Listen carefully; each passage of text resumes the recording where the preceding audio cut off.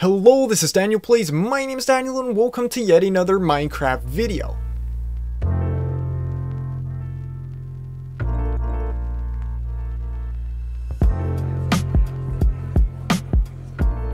So in this video, I'm going to be showing you how to install a very popular mod called Sodium. This is a fabric mod that actually allows you to sometimes double your total FPS in Minecraft without having to do anything but just installing the mod.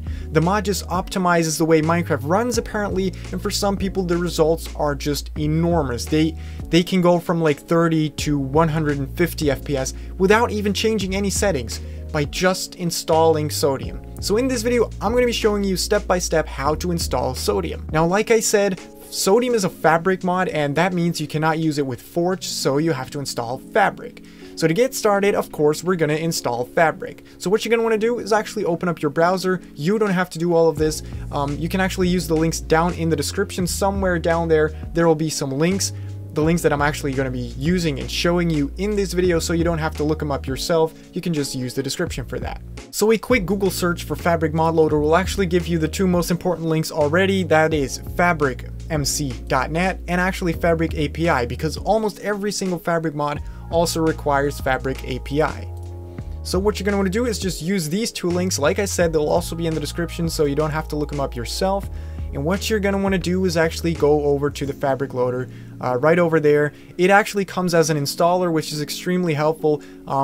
For safety reasons, I would just say go with the .exe, because if the .jar files don't work on your computer, you're going to have to do extra things like use jarfix to fix your jar files. So actually just download the installer for windows.exe, and all we're going to do is actually click it like that. You are going to get a message. It's actually a warning that is also stated right here underneath the download buttons. It will say that they cannot fix Windows Smart Screen from, seeing this app as an unrecognized and potentially suspicious app.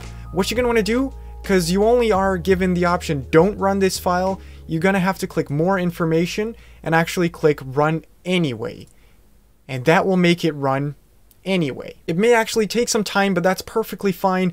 Just over here you can see that we're now actually in the Fabric installer, and it's super simple because it's already an installer. So you're going to want to make sure it says client here, because installing the server isn't going to do much for you. And then Minecraft version. Be careful here. Minecraft Sodium is actually going to be released very soon. They're working on it, but it's not been released yet. So for now, I'm actually going to be using 1.16.1, but do note that in a few days from me publishing this tutorial, 1.16.2 Sodium might actually already be there. So in that case, you're going to want to go with 1.16.2. But for now, I have to select this because Sodium isn't available for the newest version. So what you're going to do here is make sure this is all set to the latest version. Create profile. You want it to create a profile, so just leave that tick right there. It says ready to install, so just click install. And there you go. It's actually done within a second, which is great. And now you are prompted with a message that says pretty much what I already told you. Many mods also require you to put Fabric API into the mods folder, so that's what we're going to be doing as well. And so now, after installing Fabric, you can actually go into your Minecraft launcher, and there should be a new profile in this menu called Fabric Loader 1.16.1. That's why we checked that little thing that said create profile, because that will actually create a profile for us, so we don't have to do that ourselves, which is really convenient. So actually we're getting there. What we're going to be doing now is downloading and installing Fabric API as well as Sodium, because their installation process is very similar, if not the exact same. Now do note that for Fabric API, if you actually installed Fabric 1.16.1, that also means that you need Fabric API with this version and not the latest version, which is 1.16.2. To actually go and find 1.16.1, you gotta go over to the page and click Files, and then scroll down a little bit, and then over here you can see that there's a recommended release. For me, it's the third one that says 1.16.1. So I'm going to be downloading that one instead of the latest one. You're going to have to wait for a few seconds, and then it's automatically going to download Fabric API. You're going to get a warning because it's a .jar file and they can potentially be harmful for your computer, but if you actually use the links that I provided you with in the description, then there's not going to be an issue there, and you can just click keep. Now we're actually going to be doing the exact same for sodium. Like I said, a link will be down in the description, so you don't have to look this up yourself. You're going to go over to the sodium mod page over here on CurseForge, scroll all the way down, and just download this file right here. Once again, you're going to have to wait for a few seconds, and then after that, it's going to be automatically downloaded.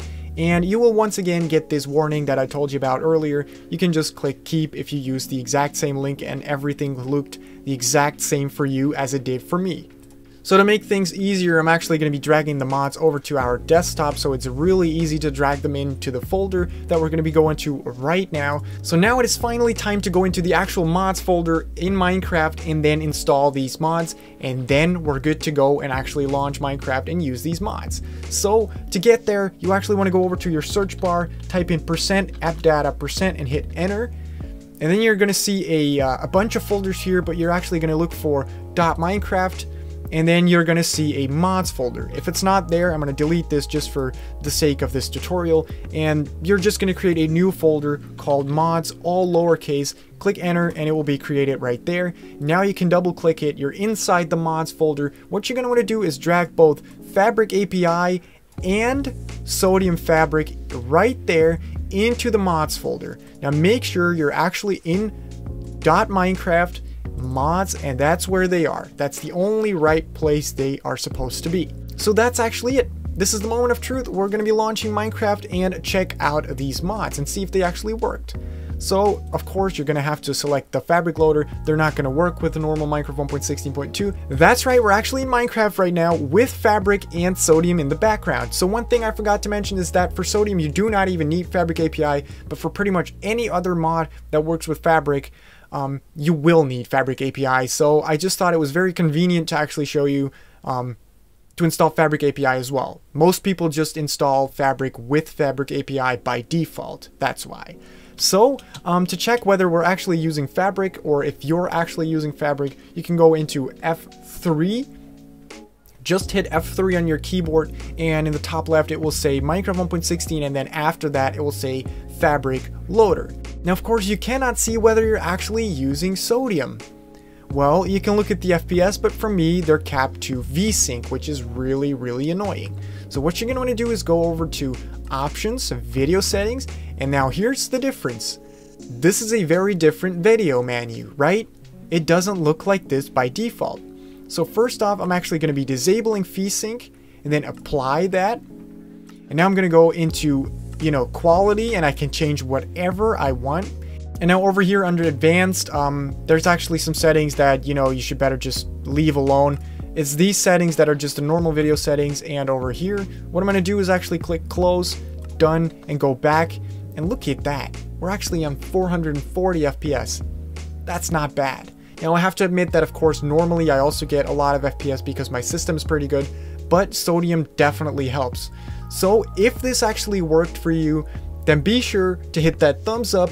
If you want to see more of these kind of videos, which I believe you do, then of course hit that big red subscribe button and hit the bell notification right next to it. And then without further ado, I will of course, as always, catch you in the next one. See ya!